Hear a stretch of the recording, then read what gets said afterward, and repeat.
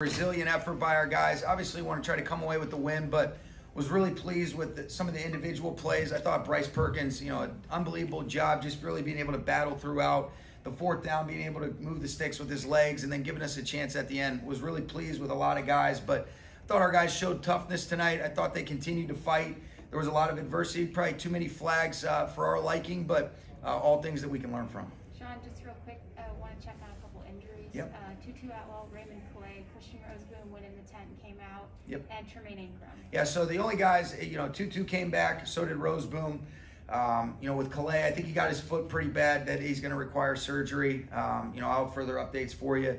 And then Ingram, I believe he'll be okay. He just kind of got his ankle rolled up on a little bit, but I think he's going to be okay. Sean, we saw a lot from Xavier Jones and from Jake Funk. What did you see? Yeah, I saw a lot from Funk. I thought he did a good job. I thought Xavier made a couple plays. You saw him catch a couple passes and be able to create a little bit, but I really felt Funk tonight. I thought he did a great job being able to create some explosive runs, one from the dot, the one from the offset gun. This is extremely distracting with the fans going crazy right outside. This is something I'm going to have to get used to, but it was good to see those guys be able to make some plays, Maria. Was that an improved effort by the ground game overall? I think I was just pleased. I think you got to go back and look at it. We were in a little bit of situation where you're playing from behind, so you're throwing it a little bit more, but thought Bryce made some plays. I thought when we did be able to, when we were able to kind of stick with running the football, there were some positives, but like anything else, Kevin, we'll be able to learn from it also. Coach, when you look at Bryce Perkins and you see the fluidity of the offense as well as his resilience, how does that measure up to you as far as your expectations? It's exciting. I thought he did a really good job, too, of being able to create off schedule, but also on schedule. You look at the touchdown pass earlier in the game to Kendall Blanton, being able to work through a progression.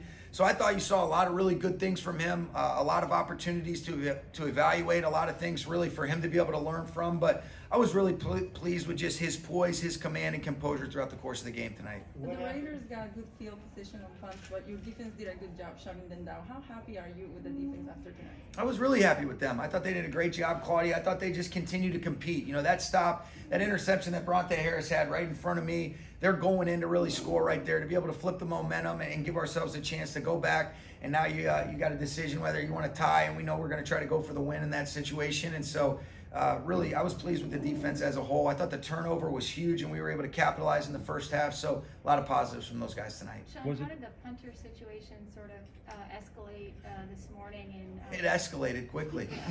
Yeah, it kind of...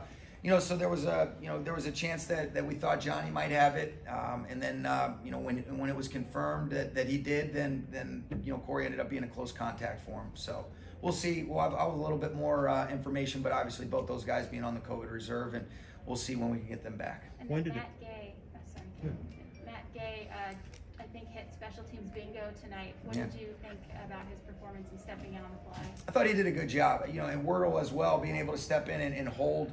That's not easy duty. We found that out literally this morning while we were doing the walkthrough. So didn't have any real time to prep. I think it's a real credit to Joe DeCamillis and Dwayne Stukes to have those guys be able to transition, but was really pleased with Matt and his ability to just kind of step in and wear a lot of hats tonight. When did it become the plan? So Johnny tested positive? You know what? I don't want to get into the specifics about it. They're both placed on the COVID reserve list, and I kind of already said that, but I'll just kind of leave it at that out of respect for those guys. Probably shouldn't have said that. When did it Thanks for getting me in trouble. When did it become the plan for Bryce to play the whole? It wasn't really. I think just based on the flow of the game, Kevin, there was just some different opportunities. You want him to be able to respond back from the interception. He kind of got some good momentum. You wanted him to start the second half, and so that wasn't necessarily the plan. We just kind of had a feel for it during the course of the game, wanted to give him that opportunity, and we'll see what that looks like for next week.